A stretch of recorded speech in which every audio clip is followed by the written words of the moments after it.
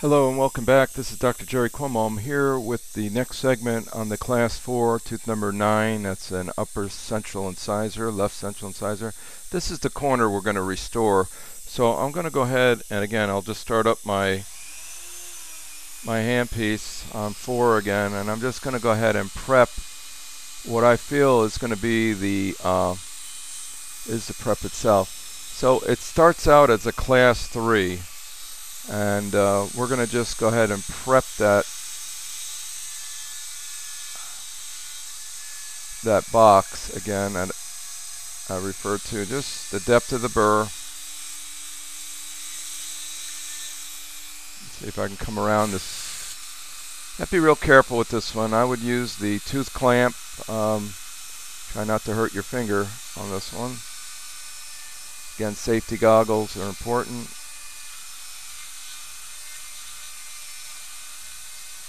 So here's our box preparation, and that's our design. Now that makes it technically a Class 3, but we're going to just extend this all to include this whole corner. So I'm going to just keep my depth cuts going.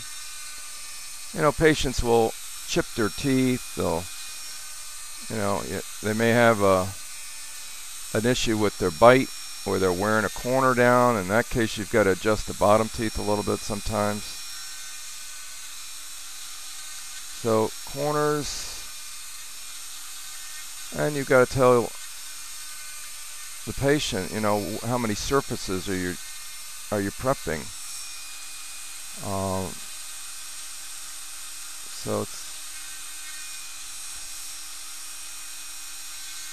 So here's the prep. I'm going to include this incisal edge.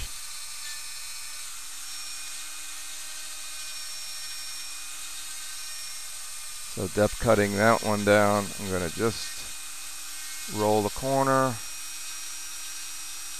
It's pretty simple, but the idea that with today's bonded resins, you don't really have to put dovetails in as much anymore.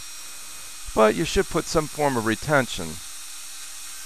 That may come with a burr or a little dovetail. We'll do a dovetail.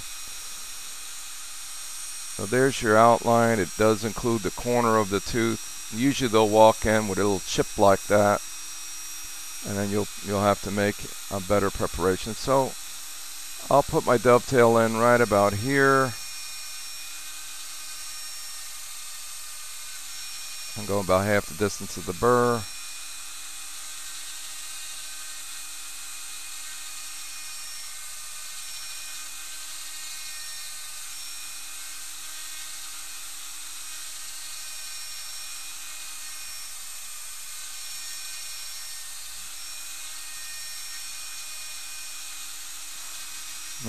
You stay conservative. You really don't want to remove a lot of tooth structure if you don't have to. All this is teaching you dovetails, and you know, and when you get into your practice, you do a lot less of them.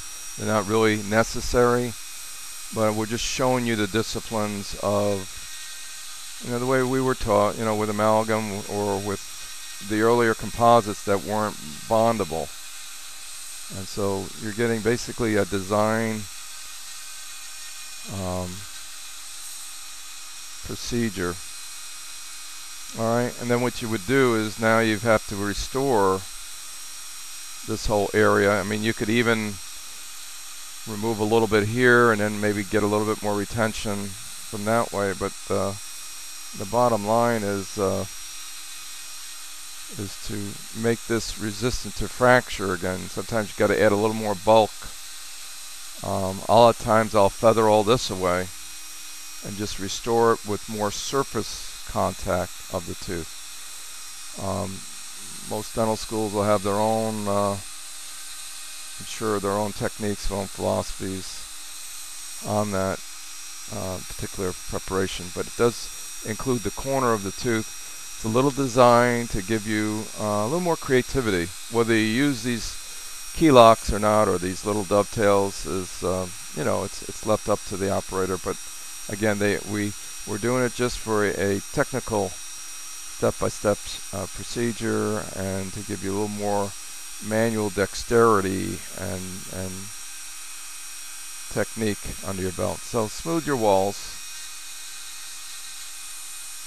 and make sure all your depths are proportional, and we'll move on to the next tooth. This is Dr. Jerry Cuomo with tooth number 9. We're now finished with the lingual class 1 lingual pit, the class 3 mesiolingual class 3 preparation design, and the distal lingual incisal facial class 4, which includes the whole corner of the tooth. Keep practicing. I'm going to continue with this tooth and smooth it up a little bit. Any questions, feel free to contact me. Take care.